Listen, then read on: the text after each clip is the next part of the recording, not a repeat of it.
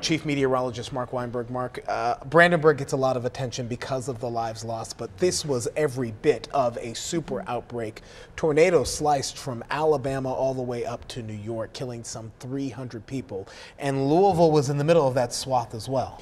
You know, and a lot of people don't know this, but the storm, the same thunderstorm that produced the Brandenburg F5, it weakened that tornado, then occluded and lifted. The same storm moves into Louisville.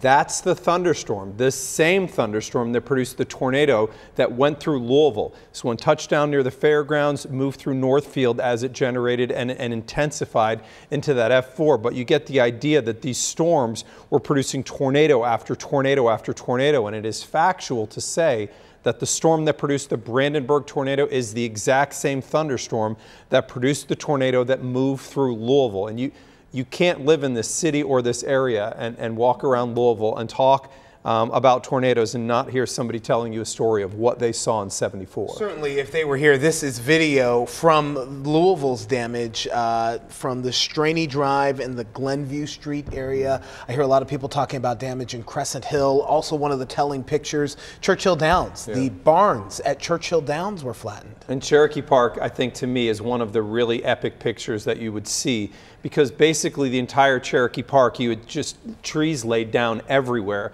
And a lot of people have that story of when it was dropping down north of the fairgrounds, and you hear them talk about it, and you can see it expanding as it's going through Louisville. You know, for me, as somebody that covers severe weather and tornadoes, and obviously we're talking about that risk tonight, it is a terrifying thought that you have an F4 tornado in a city of 1.5 million people. I mean, the amount of devastation, destruction, and lives that can be lost in a scenario like this is incredible. The damage could be just unbelievable. So as we sit with our eyes on the radar tonight for the possibility of tornadoes, how does that tornado outbreak 50 years ago change the way you forecast today and warn viewers of the potential of this extremely dangerous weather? So what Gilbert captured in that piece is factual. 1974 changed everything.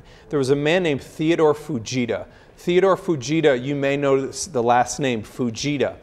The Fujita scale, F scale, EF or F scale for tornadoes. Theodore Fujita is the one that generated that. And his detailed analysis of the storms was exceptional, especially considering it was 1974. And this created a revolution in meteorology. We recognized after 1974 that we needed better way.